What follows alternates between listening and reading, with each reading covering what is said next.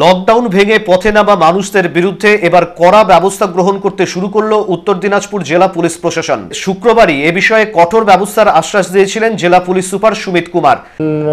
একটা ফিলিং হচ্ছে কি লোক লকডাউনকে কম মানছে, তো তার জন্যে আমি লোকাল মিডিয়া দিয়ে আমি উত্তর দিনাজপুর যে লোক আছে ওনাদেরকে রিকোয়েস্ট করছি কি আপনারা প্লিজ লকডাউনকে সিরিয়াসলি নেন। এটা সবার জন্য ইম্পর্টেন্ট আছে, স্পেশালি আপনার ফ্যামিলির স্বাস্থ্যের জন্য ইম্পর্টেন্ট আছে, যেরকম ডিএফ সাহেব বললেন। কিন্তু যদিও তারপরে যদি কেউ না মানে, তো আমাদের পুরো এলাকা সিসিটিভি আছে, আমাদের বডি ক্যামেরা সব রকম এখানে ট্র্যাকের সুবিধা আছে। আমরা দেখব কি যদি লোক বাহানা করছে, এদিক ওদিক ঘুরে বেড়াচ্ছে, তো আমরা ওদেরকে অ্যারেস্ট করব। এখন গভর্নমেন্ট অফ ইন্ডিয়া অর্ডার আছে, ন্যাশনাল ডিজাস্টার ম্যানেজমেন্ট খুব স্ট্রিঞ্জেন্ট অ্যাক্ট আছে, যেখানে 1 বছর সাজা আছে।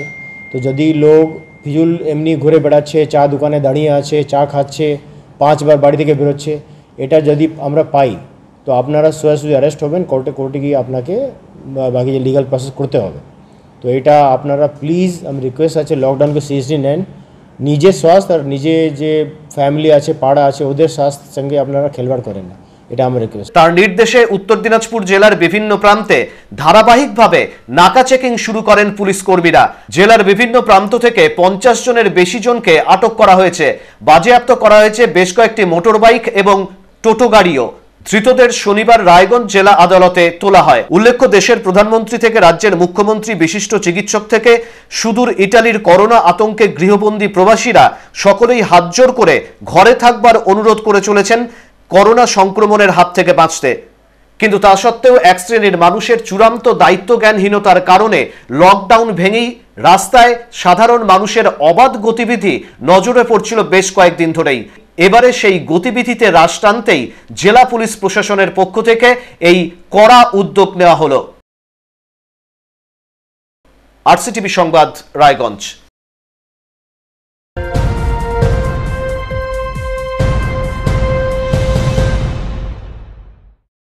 ইসলামপুর শহরের ভিড় হটাতে যাওয়া পুলিশ কর্মীদের মারধর করার ঘটনায় অভিযুক্তদের ধরতে গেলে পুলিশ জনতা খণ্ডযুদ্ধে উত্তেজনা ছড়িয়ে পড়ে শুক্রবার গভীর রাতে। উল্লেখ্য, ইসলামপুর পুরসভার 4 নম্বর ওয়ার্ডের মায়া সিনেমা হল সংলগ্ন বস্তি এলাকায় অভিযুক্তদের ধরতে গেলে পুলিশকে লক্ষ্য করে ইট ছুটতে থাকে স্থানীয় জনতা। জনতার ছোড়া ইটের আঘাতে গুরুতর জখম হন বেশ কয়েকজন পুলিশ কর্মী। ঘটনার জেরে জনতাকে ছত্রভঙ্গ করতে পুলিশ লাঠিচার্জ শুরু করে। পরিস্থিতি নিয়ন্ত্রণে নামানো হয় র্যাব কমব্যাট ফোর্স। খবর পেয়ে ঘটনাস্থলে ছুটে আসে ডিএসপি সোমনাথ ঝা, ইসলামপুর পুলিশ সুপার সচিন মক্কর। তবে গভীর রাত পর্যন্ত ঘটনার রেশ চললেও অভিযুক্তদের গ্রেপ্তার না করেই ফিরে যেতে হয় পুলিশকে। উল্লেখ্য, পুলিশ সূত্রে জানা গিয়েছে, ইসলামপুর শহরের পুরনো দমকল কেন্দ্র এলাকায় থাকা টাইগার ক্লাবের সামনে কিছু যুবক জড়ো হয়েছিল। সেই যুবকদের ভিড় হটিয়ে বাড়ি যাবার কথা বলতেই ওই যুবকেরা লাঠিসোঁটা নিয়ে 2 পুলিশ কর্মীকে বেধড়ক মারধর করে বলে অভিযোগ।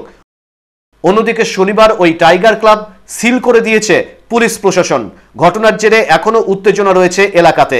গতকাল রাতে ঠিক এই এলাকায় কিন্তু লকডাউনকে কার্যকর করতে এসে, মানুষকে ঘরমুখী করতে এসে ইসলামপুর থানার 2 পুলিশ কর্মী এখানেই প্রথম আক্রান্ত হয়েছিলেন এবং ঘটনার সূত্রপাত ঠিক এই জায়গাটা থেকেই এখানে দেখতে পাচ্ছেন। কিন্তু আজকে তার জেরে এই যে ক্লাব, সেই ক্লাবের ঘর কিন্তু সিল করে দেওয়া হয়েছে এবং স্পেসিফিক নির্দিষ্টভাবে যেটা আমরা ইসলামপুরের পুলিশ জেলার এসপি সচিন মক্কর তার সাথে কথা বলে যেটা জানতে পারলাম যে নির্দিষ্টভাবে এখানটায় এই ঘটনার জেরে কিন্তু ইসলামপুর থানায় এফআইআর দায়ের করা হয়েছে এবং সেই উদ্দেশ্যে কিন্তু অভিযুক্তদের খোঁজেও তল্লাশি চলছে।